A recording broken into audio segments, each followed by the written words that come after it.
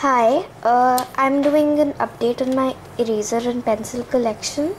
So I got this pencil. It's like Mickey Mouse shaped and pink, and it has a bow, so I think it's Minnie Mouse.